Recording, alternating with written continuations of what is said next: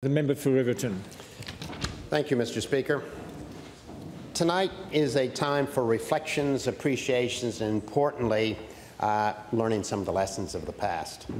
Perhaps the most common personal questions I've been asked during my time in Parliament is how did a quirky, straight-talking person from the black blocks of Michigan get to be in the West Australian Parliament, the Treasurer of the state, and the Leader of the Opposition? I usually answer euphemistically, good question, and shrug my shoulders. Life acts and goes in mysterious ways. But the question is often prompted by the widely held perception that politicians, particularly mainstream party politicians, fit into a certain mold, which I did not. They usually come from safe seats, which are, at least in my party, allocated by power brokers through people who work through the system. I came into Parliament not via a safe seat, but a marginal seat. I won the seat of Riverton from Labour in 2008 with a margin of 64 votes. My path meant I came to the place on my own terms with no favours owing except to win the seat the next time. A freedom few on either side of this chamber enjoy. Why, the curious would then ask, did I decide to become a politician? The answer to this question is easier. Politics and government are vitally important, and I wanted to make a meaningful contribution to my adopted community. I wanted to be service to the community to which I feel I owe so much.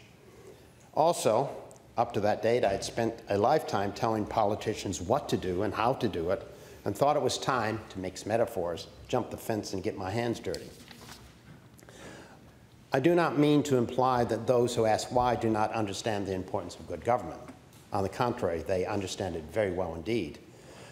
Underlying the question why is, in fact, a general loss of respect for the political process and a bit of exasperation for the political class. I myself had similar sentiments when I was looking in from the outside. Having been on the inside for 12 years and become an insider, I believe our system generally produces good government. This I do affirm, even if the political and parliamentary process can be chaotic, long-winded, frustrating, opaque. As the German leader Bismarck first warned, two things people should not watch being made if they wish to enjoy the outcome are sausages and politics. In my maiden speech, I proposed the elimination of the upper house. The Honorable Simon O'Brien from that other place, who had come to listen to my speech, when he heard it, almost fell off his chair. And I could hear the screams from Norman Moore, the Honorable Norman Moore, from my seat. Well, I recant. A bicameral system with the upper house being a house of review and a check on the excesses of the executive is an important aspect of our system. As to the character of the political class, I, like everybody, I think, tried to do our bit by being the honest, accessible, hardworking local member and minister, and I hope I was successful. When I was first elected, the expectations of many was that I would not be a good fit in the role of a local member. I was a big picture person, a dry policy wonk with no background in local activity other than my children's sports in schools. To be honest, even I was uncertain of whether the shoes would fit. Happily, I've enjoyed being a local member immensely. Indeed, being a local member has been the highlight of my political career. The Riverton district fit me perfectly. It has one of the highest proportions of migrants of any state electorate in Australia. Most of its migrants are from Asia, communities with which I have had a long and personal relationship. The Riverton community is culturally diverse, inclusive, aspirational, and value educational excellence like no other. It is family-oriented and loves its sports. It's the heart and soul of our state. It's been a privilege, indeed an honor, to be the member for Riverton. To the people of Riverton, thank you. You trusted me to help you. You invited me into your families, shared your triumphs and sorrows, enriched my life and that of my family. I will cherish the trust and confidence you placed in me in time of your need, and I hope I've been of service to you. Thank you. In the second term of the Barnett government, I was appointed to the ministry, finance, then treasurer, energy, and multicultural affairs. Multicultural affairs portfolio was important and rewarding. It gave me the opportunity to help migrants do as I've done, adjust to and contribute to the new home of our new home of Western Australia. The Treasury and energy portfolios turned out to be the portfolios from hell. It was as if all those politicians I had lectured over the years in my past profession to avoid debt and deficits were getting payback. I became the treasurer a month before the release of the 2014-15 budget, and the state's revenue immediately tanked. I guess it's karma. Over the 2014-15 and 2015-16 years, virtually every source of state revenue declined, with overall revenue declining each year by 3 points down. This was the most significant reduction in revenue any Australian state had suffered since the Great Depression of 1930s. Royalties receipts led by iron ore collapsed by $2 billion per annum. Our GST share fell below 30%. The private sector also was feeling the pain. The state's domestic economy went into the deepest decline in 85 years. The electricity sector was in a similar deep funk. Synergy was hemorrhaging. The Muja A and B power station rebuild that I inherited was a disaster, and the Western Power was required to spend over $1 billion on new poles. As Voltaire said, each player must accept the cards life deals them, but once in hand, they must decide how to play the cards to win. Well, I played the hand as best I could, cut expenses, grow to the lowest in decades, raised some taxes, reformed and cut costs in the electricity sector, made the case for reform of GST, pushed the Commonwealth to assist with infrastructure spending, and I tried to sell assets. But I lost the hand. The deficit and debt grew, the economy continued to struggle, and we lost the 2017 election. I did my best, and I arguably was best placed to play the hand. I would do it again, and I have no regrets. I then took on the role of opposition leader, not with any sense of future position, but out of the sense of duty to help rebuild and regroup a shattered team, and to help the WA parliamentary Liberal team on the road for a return to government. My frustration was compounded when, as leader of the opposition, I watched the McGowan government not only receive the benefits of our work, but took credit for them and received huge revenue windfalls. Politics is a tough game, and victors write history. Any team of politicians is a rolling ball of personal ambition, egos, ideology, competing interests, and the team that I led as opposition leader were no different. I gave the role all I had, including my mustache. And it hasn't grown back. Undoubtedly, the highlight of my time as opposition leader was the 3 elections held. We were always going to win Cottesloe, but we did better than predicted, and of course it resulted in the excellent new member of David Honey. Darling Range by-election was special. Against the odds, outspent on advertising by more than 3 to 1. Written off in the polls and media, we won with a massive 9.3% swing, and again, it resulted in the return of one of the hardest working members in this House, Alyssa Hayden. The federal election was also a great win against the odds. The public of Western Australia are indisputably better informed and less persuaded by spin than governments and media give them credit for. I have been blessed with the assistance of many people during my political career. First and foremost is my wife, Nyok. She had her own career, but put in the hard yards for me, including hundreds of functions. One year, I think at least I, went to 17 Chinese New Year balls, and the biggest achievement was I didn't put on weight. I could not have done the job without her. My children have made me proud. They have succeeded immensely in their own careers and supported me in mine. No achievement can exceed the achievement of watching your children succeed. I would not have been in Parliament or become a minister without the support and leadership of Colin Barnett. He was in the right place at the right time, and Western Australia is better for it.